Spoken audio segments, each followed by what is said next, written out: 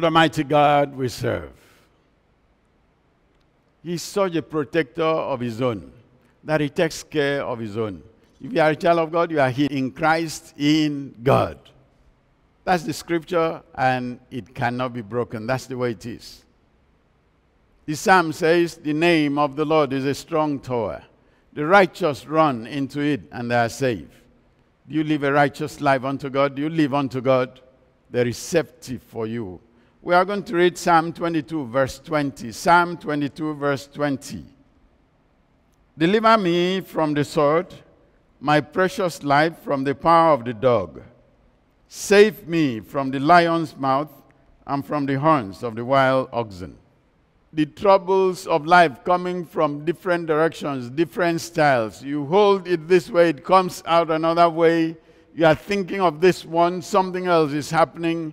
That is the confusion that comes on to life from different directions.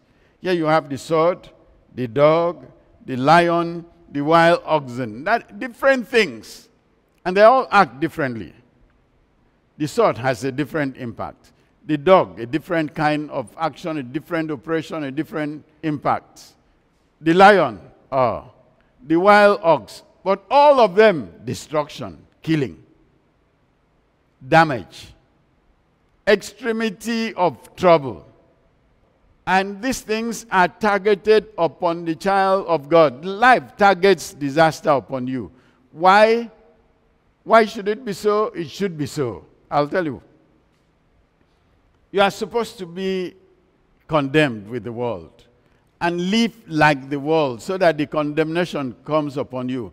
And all of a sudden you wake up one day, no, I don't want the condemnation, I'm walking away. Which world? They want to drag you back. They want you back in.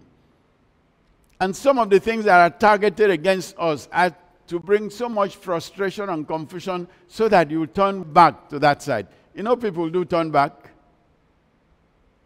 If you have never seen, at least you would have heard of someone who was a fantastic Christian, some pastor. At a certain point, the fellow turns back and makes so much noise about turning back from Christianity, from being the messenger of God, onto the devil. That's what the world wants. They want you to turn back. So they will throw everything at you, different directions. Like I said, you are holding this side, the other side is coming out. You are trying to lock this area, the other side is wide open. And by the time you rush there, some disaster has struck here. And even this disaster is less than the one behind you. So sometimes it's a whole lot of confusion. But thank God for God. He never abandons his own. I know the thoughts that I have for you. God is thinking about you. Yes, the thing would want to tear you in different directions, but there is God. Hold on to him. God did not say, the weapon shall not be fashioned against you. But he did say they will be fashioned, but that none of them can succeed. It says, no weapon that is fashioned against you shall prosper. They can never succeed against you. When you see those things, stand firm. God does not fail. Your God will not fail you. Except you don't belong to God in truth. If you do, God cannot fail you. Bear something in mind. Nothing can ever happen to you except God has given an approval of it. Before the devil could do anything to Job, God had to give approval.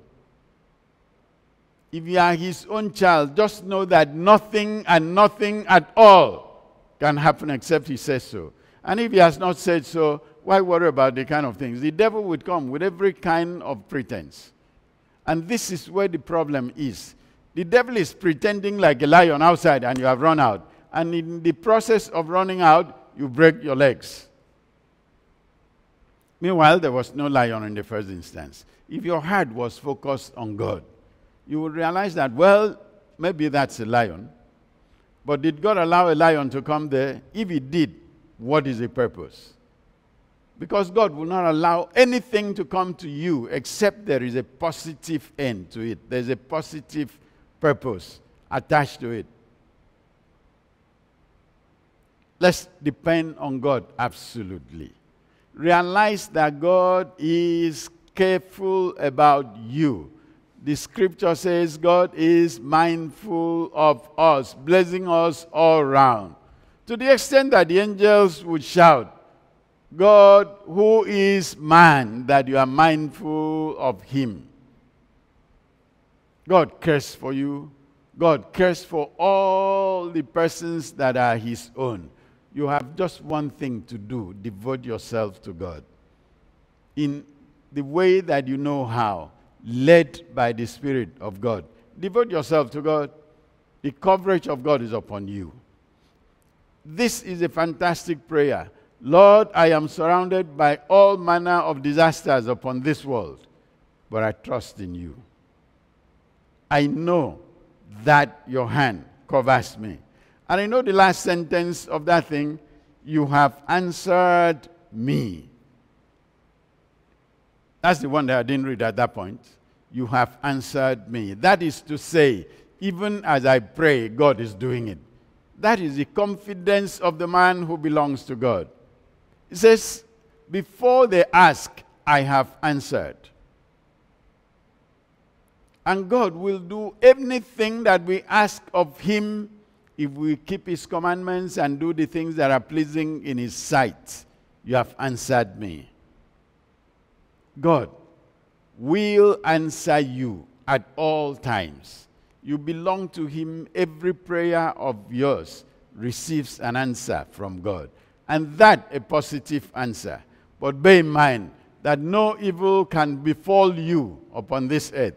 And nothing can happen in your life except God says so. The devil does not have any word over you. God has the only word of your life. Nothing and nothing else can have a pronouncement in your life. In Jesus' name, amen. The grace of our Lord Jesus Christ, the love of God, and the fellowship of the Holy Spirit rest and abide with you now and forevermore. Amen.